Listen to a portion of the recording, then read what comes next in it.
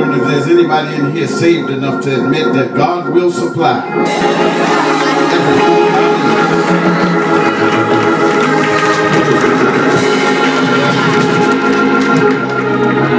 Somebody want to know how you know that? Because I'm already here. My presence is proof that He will supply all of my needs. Praise the Lord, everybody. Y'all know we're not here for a wake or a funeral, right? We come to see God do something awesome.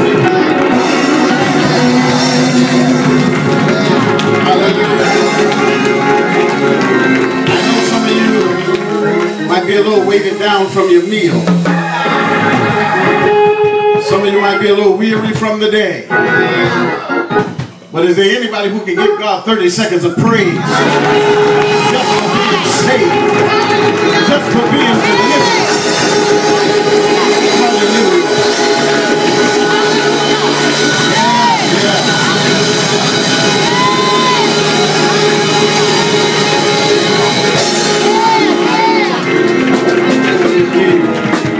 We come to see the elevation of Deacon McFadden as he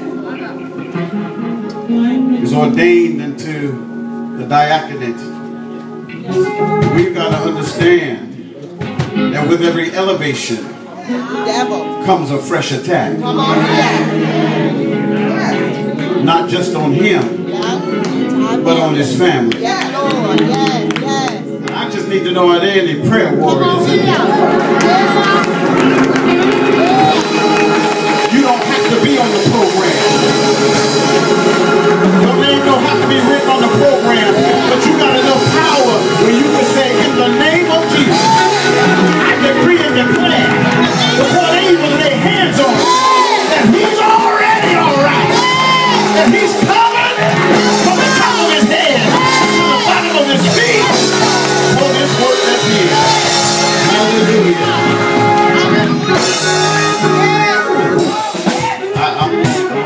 I want to thank, first of all, I want to thank God for His peace, His providence, most of all His presence in this place. To Pastor Thomas, we thank you so much for the invitation. God bless you. To all of my co-laborers in the gospel ministry, we thank God for you. Certainly to Lady Thomas, God bless you. Thank you so much for that introduction. To all of the officers of both churches, certainly to our honoree this afternoon, and to our First Lady, amen, First Lady Latasha Wilson. And we give God praise for her today. As I entered the church, I thought about when I was ordained as a deacon here. I was thinking, I said, man, I was 22 years old. Thought I had it made. This was it. God don't ask me for nothing else. I just want to let you know, God has so much more in store for you than this day. But this day is important in your life. And so we pray that we can be a blessing as we share in this moment. If you have your Bibles, turn to Acts chapter 6. And then we're going to flip over to Acts chapter 8. Acts chapter 6. And then we're going to flip over to Acts chapter 8.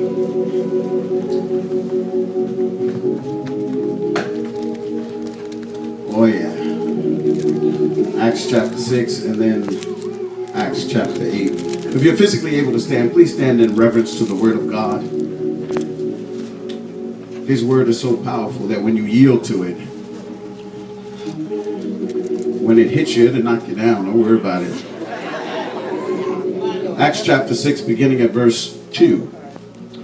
It says, Then the 12 called the multitude of the disciples unto them and said, It is not reason that we should leave the word of God and serve tables. Wherefore, brethren, look ye out among you 7 men of honest report, full of the Holy Ghost and wisdom, whom we may appoint over this business. But we will give ourselves continually to prayer and to the ministry of the word. Go down to verse 7. Verse 7 says, And the word of God increased. the number of the disciples multiplied in Jerusalem greatly, and a great company of the priests were obedient to the faith. Let's go on over to Acts chapter 8. Acts chapter 8, we want to pick it up at verse 5. It says, Then Philip went down to the city of Samaria and preached Christ unto them. And the people with one accord gave heed unto those things which Philip spake, hearing and seeing the miracles which he did. For unclean spirits, crying with a loud voice, came out of many that were possessed with them. And many taken with palsies, and that were lame, were healed. And verse 8 says, And there was great joy in that city. I want to preach about the power of the deacon. All right. All right. The power. All right. Power of the deacon. Hallelujah. My sisters and brothers, one of the greatest challenges for the church in the 21st century is how to maintain its relevance. In essence, how to meet the needs of a changing congregation in a changing society. Especially when the expectations of those in need often get sidetracked by the demands of this chaotic world we live in. The church is facing this kind of challenge today. During the time of Christ, Jesus told us that the harvest is great, but the laborers are few. We see this more and more every day, don't we? The 21st century church is a witness to this great dynamic. Pastors are forced to grapple with finding a balance between the church of our parents and the church of our children. Teaching a love for the diversity between those who love hymns and those who desire worship songs. Trying to find a way to distinguish common ground between those who love being in church all day from those who will only give you an hour of their time. Facing the fact that there are givers or takers. Committed or lukewarm, those who have a zeal of God, but oftentimes not according to knowledge. We have no choice but to face this harsh and oftentimes unfair reality. And while ministry spins and turns in search of answers to this new paradigm, there remains a need for the people of God to be cared for. Needs that exceed past the Sunday morning experience. I'm talking about them Monday through Saturday needs. Believe it or not, there are saints inside the sanctuary, some sitting on your pew, who don't know how they're going to get food this week. There are folk who have been in church just as long as you have and still don't know how to pray. There's somebody who doesn't know how in the world in just a few short days, in just a week, they're going to pay their rent. They don't know how to find direction. And believe it or not, there are folks who shout loud, but still on the inside have no hope. This isn't new to believers. In fact, this is what sparked the calling and consecrating of the diaconate early in the first century church. This is where we find ourselves in the 6th chapter of the book of Acts. The first century church was filled with great excitement. You have to understand, Jesus has been resurrected. He has given the church its commission and its charge. And early in their existence, they had tremendous experience. The apostles, filled with the presence and power of the Holy Ghost, were preaching and teaching the word at a feverish pace. People were giving their lives over to the Lord. They were turning over to Christ. They were becoming saved. They started following the new teaching that started with this great itinerant preacher named Jesus. And while the religious establishment thought that it was over, while the religious establishment thought that Jesus, his message would die with him on the cross, what they didn't understand is when he said, if I be lifted up, I'll draw all men unto me, that his death and resurrection would spark an explosion and a revival in the community where people started coming to him. See, the gospel of Jesus was refreshing and gave the people some hope. It gave the people joy. It gave the people peace, knowing that God welcomed relationship, not religion. Knowing that God would wash them from their sins and that they could be saved by faith and not by works or some sacrifice sacrifice that their old religion demanded that they perform in order to be known, seen, or even recognized. But anytime there is large growth, anytime there is an explosion of growth among church, we find that there's going to be some stirring among the people. The Greek-speaking widows began to complain that they were not receiving the help that they needed, and that the Hebrew-speaking widows were receiving more help than they. I don't care if it's the 1st century or 21st century. Anytime somebody get one slice more bread than the next person, somebody gonna have something to say. It doesn't seem like it would have been that way, but it was. They began to complain that the Hebrew-speaking widows are getting more from the handouts of the church. They're getting more attention. They're getting more grain. They're getting more food, and we're being ignored. We're being neglected. And the apostles had to leave the preaching and teaching of the word to handle these little fires that were springing up in the 1st century church. So they called a church meeting. And after they called the church meeting, they decided that in order to address this, that they would establish a group of 7 men to handle the business of serving tables. The requirements were simple. They would be men who are well respected. They had to be of honest report. They couldn't be, little Willie on the corner. It couldn't be, it couldn't be a rooster, the whoremonger down the street. It just couldn't be some thief who just walked up, just got out of jail. Now all of a sudden he want to be something like we do today. It had to be somebody of substance who had respect in the community. They had to be full of the Holy Ghost. They couldn't just be the kind of person who sat there like a bump on a log and didn't feel nothing, didn't know nothing, couldn't say nothing, couldn't do nothing under the unction of the Holy Spirit. They had to be full of wisdom to be appointed over this specific work. And the Bible shares that the people were pleased with this solution. 7 men were selected, prayed over, and consecrated for this service. And the Bible says in verse 7 that something major happened when the deacons started working. The Bible says that the first thing that happened is that the word of God increased. It increased because the apostles didn't have to leave the preaching and teaching of the word to handle problems among people. Not only did the word of God increase, but it says that the number of disciples multiplied. This right here shows us, I can park for a moment, this shows us that one of the reasons the church has hit a dead end with growing is because we have to take too much time away from the word of God in order to address fires among the people. That's why we need the power of the deacons to come back into place. Large number of the priests who were loyal to their Jewish faith started becoming converted, saying there's something about this faith that we want to be a part of. Yes, during the early days of the church, change occurred, and the deacons were effective. They were instrumental in making this happen. Even though the church was trying to figure out how to maintain its relevance after the resurrection of Jesus, even though they weren't experienced or sure of how to meet the needs of a changing congregation in a changing society, even though they were under the threat of persecution and arrest, God was free to move. He was free to save. He was free to heal. He was free to deliver because of the power of the deacon. I come by to tell you this afternoon, when God calls us into his service, this is the kind of result we look to produce.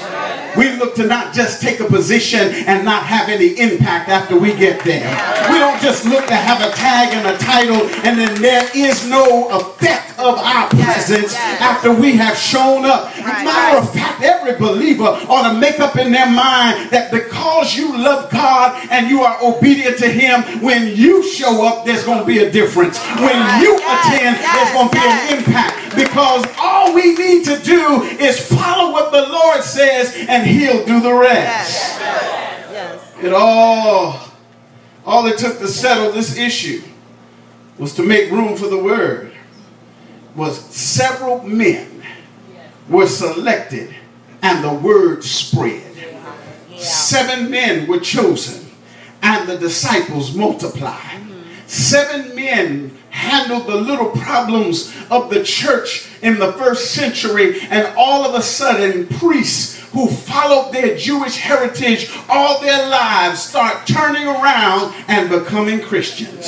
Somehow this ministry has lost track of its history.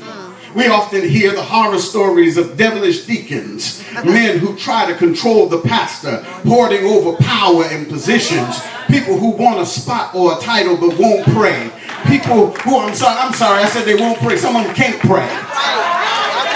Because what they offer up ain't a prayer. They having a conversation with their buddy. They're not having a conversation with God. Because if you don't know how to pray yet, then that means you ain't got no business being a deacon.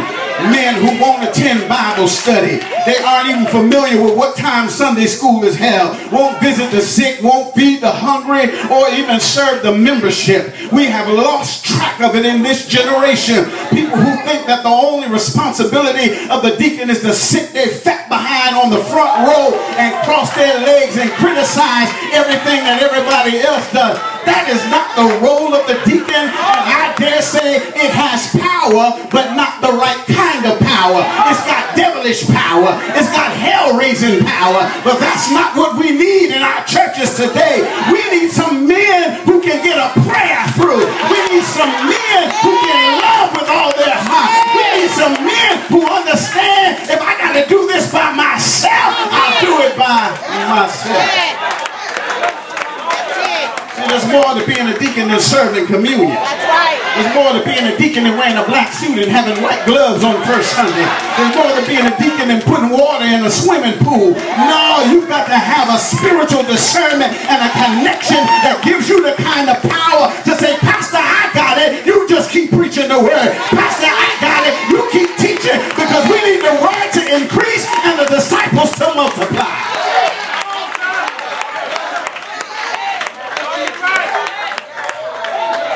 My 20 years of pastoring, visiting churches and preaching here and there, I've run across some characters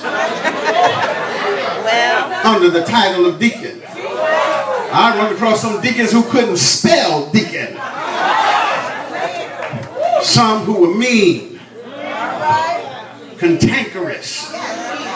Some who didn't have the heart of the pastor. Some who didn't have the best interest of the church. All they cared about was themselves.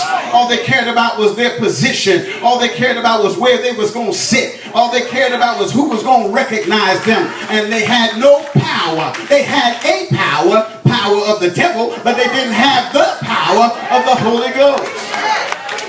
If ministry is going to get back on track, the people and duties God has established in Scripture must be maintained in practice. These standards are serious, church. And Deacon McFadden, I want you to know they make a difference, especially for this season of ministry. That's why Paul linked the qualifications of the deacon to that of the preacher, because together they can do some damage to Satan's kingdom. Paul said when the deacon lines up like the preacher, and they both are walking in respect or grave, as the scripture says, and they walk with dignity, not giggling and laughing with everybody and running around playing games, but instead always have their eye on the congregation, looking for the need of the people. When they have that discerning spirit that something needs to be handled, they don't have to pick up the phone and call the next deacon, to call the next deacon, to call the next deacon, to find out what us gonna do. They already know what needs to be done. They got to be sincere about this thing, because it's not about me, it's about the Lord. They can't be double-tongued, can't be drunkards. You can't be a deacon and you hiding out at Mercedes and Minks on Saturday night. Now you want to come sliding in church on Sunday morning telling people what to do with your liquor breath. No, you got to have some seriousness about you. They have to have an understanding of the mysteries of the gospel. That's right. Know your word. How horrible it is to go to a deacon and ask them something about the Bible and they don't know what you're talking about. They know church protocol, but they don't know the word. You gotta be tested in their faith, not guilty of scandal. And their wives should be helpers. Not busybodies, not those who run their mouths, not those who are trying to run their husbands. That's right. That's right. You got to be the husband of one wife. Jesus. The husband of one wife, no girlfriends on the side, and in this season, no boyfriends either.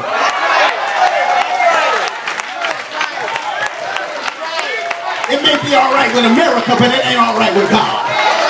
I'm sorry, I just got to put it out there with. Now, you might want to wink and blink at a guy if you want to. It's all right with America. You be all right in America, but you're going to bust hell wide open when you get to dealing with God. You can show your passport if you want to. That's going to burn right with you.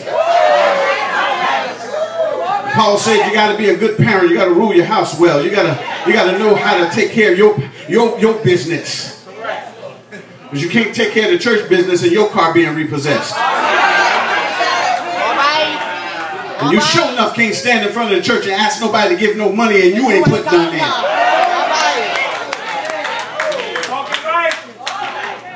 You stand in front of the church talking about we raising funds for this, and you gonna reach in your pocket, turn around so can't nobody see you pull $1 out. No. This position is too serious for that. These are serious times, and they call for serious people to serve God. And although many people look at this as some glamorous position, it's not. The Word of God has revealed that while they experienced success in ministry, there was also a time of struggle. And this is what made the role of the deacon so important to ministry. You see, after their success in Jerusalem, the Jews increased their pressure to stop the church. The Bible says that Saul, this Pharisee, who later on would be changed to Paul, he rose up with other Pharisees with the intention of terminating the Christians. Stephen, one of the original 7, began preaching one Sunday afternoon, and they stoned him to death because of his testimony. The persecution was fierce, and many had to flee to stay alive. One of those was Deacon Philip. And of all the places in the world to go to, Deacon Philip goes to Samaria. He goes to the place where the Jews were hated. He goes to the place where there was racial tensions. He goes to the place where they clearly did not like each other. And Scripture teaches us that when he arrived, he opened his mouth and preached Christ unto them. He didn't go down there with preconceived ideas. He didn't go down there with his head hung low. He didn't go down there with his tail stuck between his legs because they were being chased by the Pharisees. He said, if I can't do it in Jerusalem, I'll go to Samaria. And he went down there and opened his mouth. Now, Greater Cornerstone, I expected more from you this morning, this afternoon. Because the preacher just told us this morning that something happens when you open your mouth. You see, when you open your mouth, not just you get blessed, but the person beside you get blessed. Here we find he goes to Samaria and opens his mouth. And when he did, the people started to listen. And when they started to listen, they started to also watch the things that he did. They listened to what he said, and they watched what he did. They listened to what he said, and they watched what he did. Where the deacons at? They listened to what he said, and then they watched what he did. One of the things that kills ministry is when what we say doesn't line up with what we do. That's right. That's right. So if you got to smoke your cigarette, get in your stinking car and do it down the street. You got, because they listened to what he said, and they watched what he did. They saw the miracles that he performed. And look at what happened through Deacon Philip. Unclean spirits came out of many that were possessed. Many who had palsies were healed. The lame who couldn't move got up and started walking. Not because the apostles did it, but because the deacon started preaching and performing miracles. Look at the text closely. It said many, not all. And the only time the scripture says all were healed is when Jesus did it. But in this case it says many heard and watched and all of a sudden became converted because they saw unclean spirits coming out of folk, and they saw people who had palsies healed and people who were lame healed. Deacons, how wonderful it would be if the pastor could mount the pulpit and not have to deal with the devils in the pew, because you handled it already. Could the word go if you dealt with the demons before the preacher mounts the pulpit, because you have the power and the authority to say, get thee behind me, Satan. How wonderful it be we don't need special prayer. If we wouldn't need special prayer no more, because before the preacher gets into the sanctuary, healing has already taken place. We can move prayer from getting people healed to getting people to another level in God. This is where the text makes it clear that there was joy in that city. This is crucial for the 21st century deacon. And if there was ever a time where we needed to shift back to the original purpose, the original power and plan of God, is now. Amen. The model of deacons being administrators over the business of the church while the spiritual needs go unmet is unproductive. Yes, I'm aware there's business aspects to the church. Yes, I'm aware we need all hands on deck. I'm aware that we need smart men and women who can come to the table and figure out how to do this thing. But it doesn't make sense for the church to be fiscally healthy and have all its bills paid and be spiritually dead. Because then it ceases to be a church and it's nothing more than an organization. And I don't know about you, but when I go through from Monday through Saturday, I don't need to come to no organization. I need to come to an organism that is alive and well in the Holy Ghost. Isn't it amazing that Philip went to Samaria while running for his own life? And he didn't whine about it. He didn't murmur about it. He wasn't crying when he got there. He didn't complain about his circumstances. He went down there. I can imagine singing Sister Dudley's old song, "This May Be My Last Time." Maybe the last time. I don't know. He may have gone down there and said, listen. I may die in the process of doing this for God because my life is in jeopardy. But when he got to the city and saw that they didn't have Jesus, he said, well, while I'm here, I might as well do what I've been called and consecrated and ordained to do. So he was able to reach down and impact the lives of others until there was joy in that city. That's what I believe God is calling those who serve in this role to do today. Not just Deacon McFadden, but every deacon in this church. You're being called to create an atmosphere of joy by the way you carry yourself during both good times and bad times. So you can't be a good deacon only when things are going well. You got to also be a good deacon when you don't have money in your pocket. You got to be a good deacon when hellhounds are on your track. You got to be a good deacon when it doesn't seem like things are going to work out well for you. Because I need you to understand that when you do what God called you to do, the power inside of you creates joy in the city. Many of you may be asking, well, Pastor Wilson, how did he do this? And how were the first century deacons able to produce so much power with so much on the line? Shouldn't be too hard. Because although we look wonderful this afternoon, everybody in here got something on the line. The enemy ain't friends with none of us. And your trouble may not be as heavy as your neighbor's trouble, but you best believe you got some trouble that's staring you in the face. Because you see, today deacons have to face the reality that there's a lot on the line and there's not a lot of time. We don't have time to be taking a bunch of votes. We don't have time for motions and seconds, and we don't have time to be calling a meeting just to schedule another meeting in order to talk about what we did at the last meeting to try to decide what we're going to do about the hungry. No, brother deacon, reach in your pocket, go buy some groceries and feed somebody. We don't have time to sit around a gathering on Monday night in order to schedule a meeting for Friday night in order to go talk to the pastor on Sunday morning, because when you get to him, you shouldn't come with a problem, you ought to come with a solution.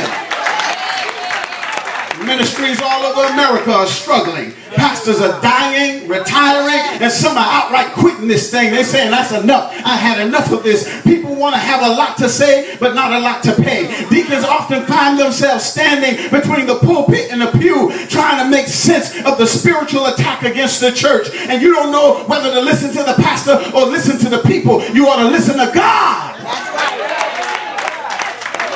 So while we can sit in the 21st century and take joy of what happened in the first century, the question still remains, how do we become effective again? Yes. What must deacons do today to shift the focus of ministry back to God's call?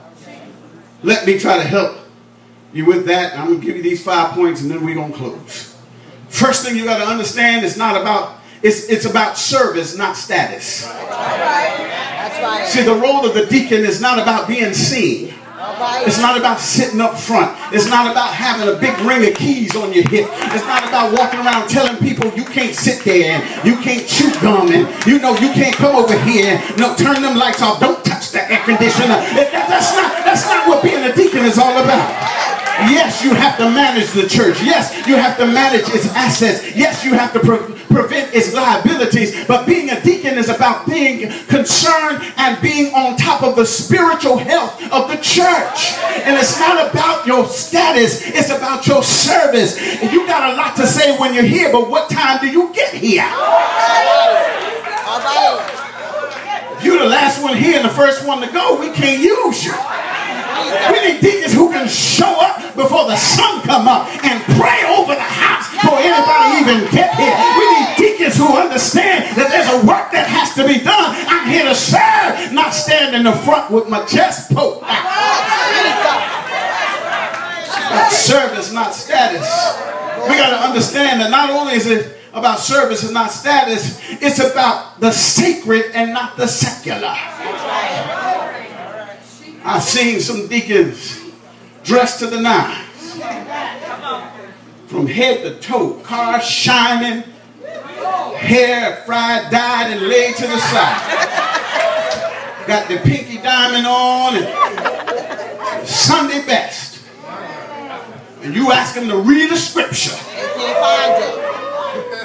And they thumbing through the Bible like all of a sudden they just gonna get this new revelation of what's in there. Help us, Lord. Help us. Help us. We are caretakers of the mysteries of the gospel, and the sacred text ought to be familiar with you. It is not about how well you look or how fine you live or how large you live in. It's about, do you know Jesus and can you tell somebody else about him? Then you got to remember, you've been set aside to meet a need, not to separate and divide the people. Right. The job of the deacon isn't to foster or rally people to be on their side, so that when something don't go their way, they can get their folk to vote it down.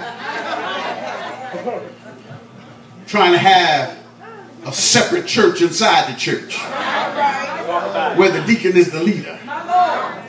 That's not your job. Your job is to meet the needs of the people.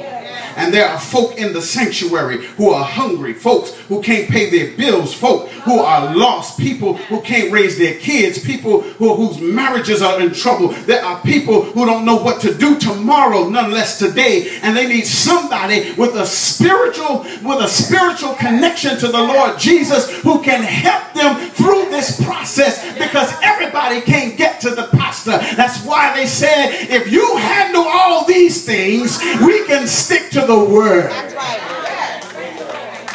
Amen. How do we get this back? It's about sharing the gospel and not sharing gossip. There's no deacon should be running around spreading gossip.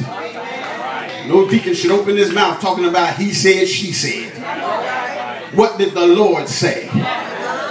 You ought not let anybody tear down other leaders of the church. You ought not let anybody come against your pastor. You ought not let anybody just open their mouth and say anything against your first lady. No, when they're in your presence, it's about Jesus, or you're going to have to take that conversation somewhere else. You have got to be about the sacred things of God and not about the foolish things of the world. You cannot spend more time in gossip than you do in the gospel. It's about the Savior and not yourself. And if you're going to serve strongly as a deacon, if we're going to have the same kind of impact they had in the first century church, we have to understand that self has to be denied in order for God to be glorified. Stephen denied himself so much that he became stoned. Philip left everything he owned in Jerusalem and ran to Samaria because he was not selfish. He was concerned about the Savior. And if he could spread the message that we have a Savior, he could help other folks find their way to Christ. If we follow these simple principles, select the right men for this.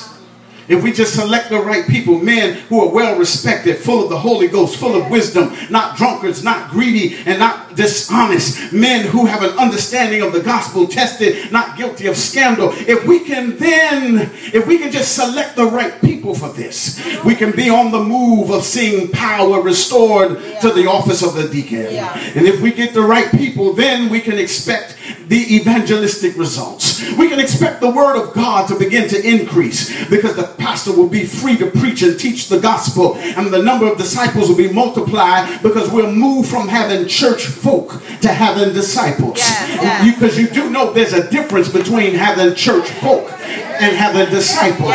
Church folk are people who come to church, but disciples are people who follow Christ. And too many of our churches today are filled with church folk. They have a form of godliness, but they deny the power thereof. They know church protocol. They know when to stand. They know when to clap. They know how to walk down the aisle with their finger up. They know when to do this and when to do that. But when you ask them to do something for God, they ain't got a bit of power. You ask them to pray, they can't pray. I don't like to pray in public, but you like talking gossip in public. I don't like to sing loud. No, but you like to talk loud. I don't want to be in the front. No, you want to be in the back so you can dog everybody in the front. That's church folk. But we need some Christian folk to fill the church who are disciples and followers of Christ. And when we get some deacons with some power, they can convert the church folk to disciples. You gotta, when this happens, then you can expect a fresh anointing that will empower you. You'll be able to come to church now and start driving out demons. Matter of fact, you want it to be so that when you show up, demons start saying, uh-oh, I thought they was visiting today. They start calling each other on their cell phones, so-and-so, they here today. Find another church. You laughing, but look at somebody say, that's the kind of power I want. That's right. See, I don't just want to be a member that show up and ain't got no power or authority. Now watch this. I'm not talking about power and authority over the people. That's right. That's right. I'm talking about spiritual power. I'm talking about the kind of power where you can lay hands on the sick and they start to recover. I'm talking about the kind of power where you can come in and a person whose head is dropped down in sorrow will find hope just in your good morning alone. Anybody here want that kind of power? Tell somebody, I need a fresh anointing. I expect God to anoint, not just ordain Deacon McFadden, but I expect God to anoint him so that when he shows up, unclean spirits will be driven out.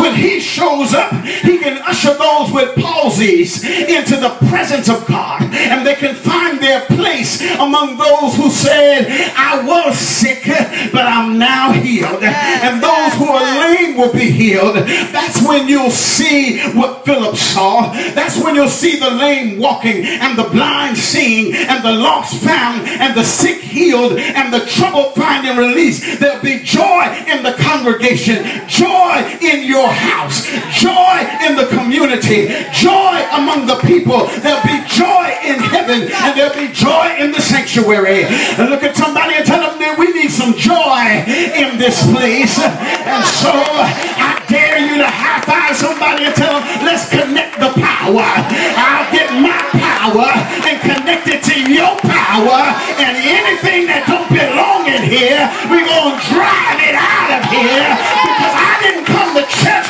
to be cute. I didn't come to church to see who was here. I came for a revival. I came for my cup would overflow. And if you don't have the power, I'm going to share what I have so that you can start walking again.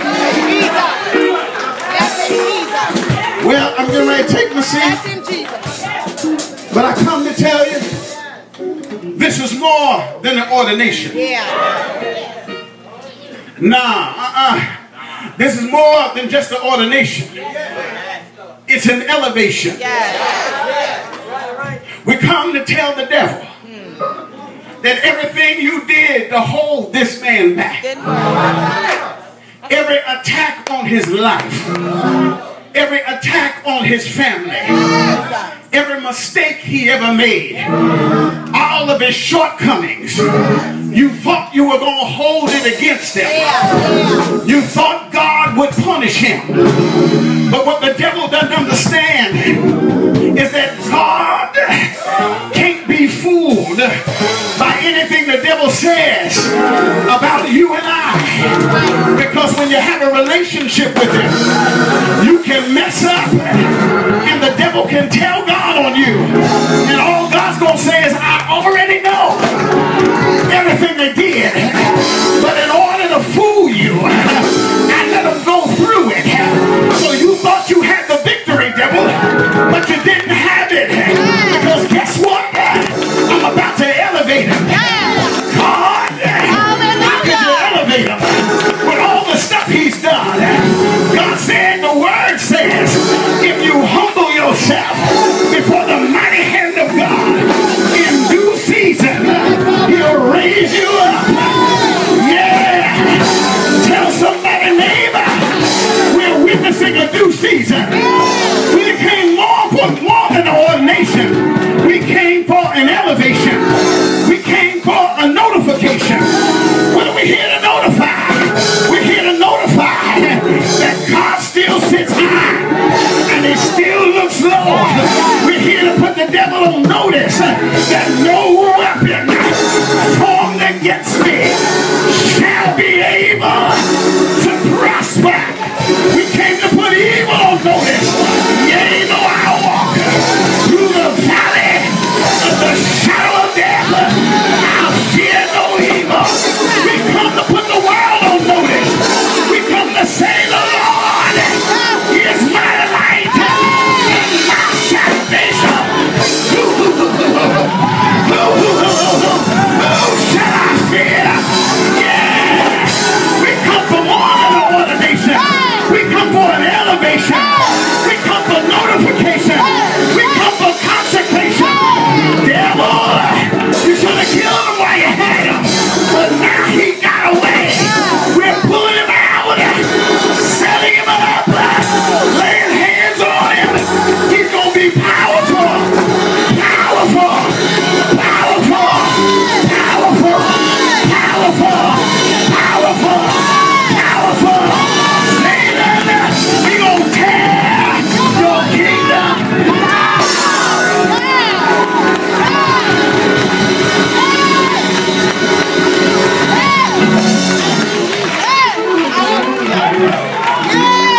So it's time to get ready. There's about to be joy. Unspeakable. And greater harvest. Joy in the city. Joy in the central wall. Joy in your house. When Philip went to Samaria, the text says he went preaching. Deacons, you ought to always have a sermon in your pocket. Pastor gets stuck somewhere and there ain't no preachers around. You ought not be sitting around Tell me we just gonna have prayer and go home. Pull out your sermon. Tell them I'm not the pastor, but in the spirit of Philip, let me tell you about Jesus. I know you're saying, well, I'm not a theologian. You don't have to be. Get you a scripture. It could be a simple scripture. The Lord is my shepherd. I shall not want. And then start to tell him how you know that. Start to tell him I got a roof over my head. Because the Lord is my shepherd. I got food on my table. Because the Lord is my shepherd. I got health in my body. Because the Lord is my shepherd. I got a loving family. Because the Lord is my shepherd. Tell him Jesus lived. He died. And he's coming back. Amen. That's your sermon. I just gave it to you. Go home, write it down, and put it in your pocket. You want to be able to teach, able to preach, able to reach, able to lift, able to exhort, able to declare, able to share, able to decree.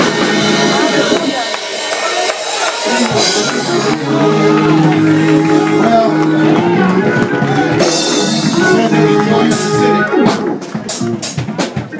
somebody who's nosy. Say, what did Philip tell him? The Bible doesn't say specifically what Philip said. But I believe he told those people, don't worry about the racism between our people. Jesus paid all that off. I believe he told them one Thursday night, an arrest was made. They thought they arrested the Savior, but the Savior was arresting sin. He was tried before a kangaroo court. And on Friday, he was taken before Pilate. On Friday afternoon, they put an old rugged cross on him. Marched our Jesus through the dusty streets of Jerusalem. And when he made it just outside the city limits, they hung him high and they stretched him wide. And he hung there until he covered all of our sins. Then he hung his head and he died. But 3 days later, he rose again with all power in his hand. And I believe Philip said that same power is in Samaria right now. That same power is in your heart right now. And if you confess with your mouth and believe with your heart, that same power will save you from your sin. Power moved words into action. And the people got delivered. And the Bible says there was great joy in that city. Deacon McFadden, I believe that's going to be your testimony. That when you let the Lord use you, there'll be great joy in the city. Can we give God some praise?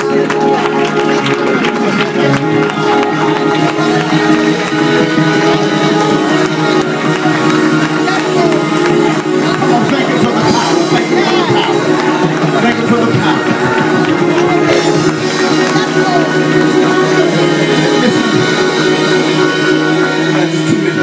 Listen, I need folk who really love God and really love their church. If you would just jump to your feet and point towards one of your deacons and say, God, give him that kind of power. God, give him that kind of power. God, give him that kind of power. Give him that kind of power. Give him that kind of power. Until 15th Avenue becomes Jerusalem. Give him that kind of power. Give him that kind of power. God, give him that kind of power. Hallelujah.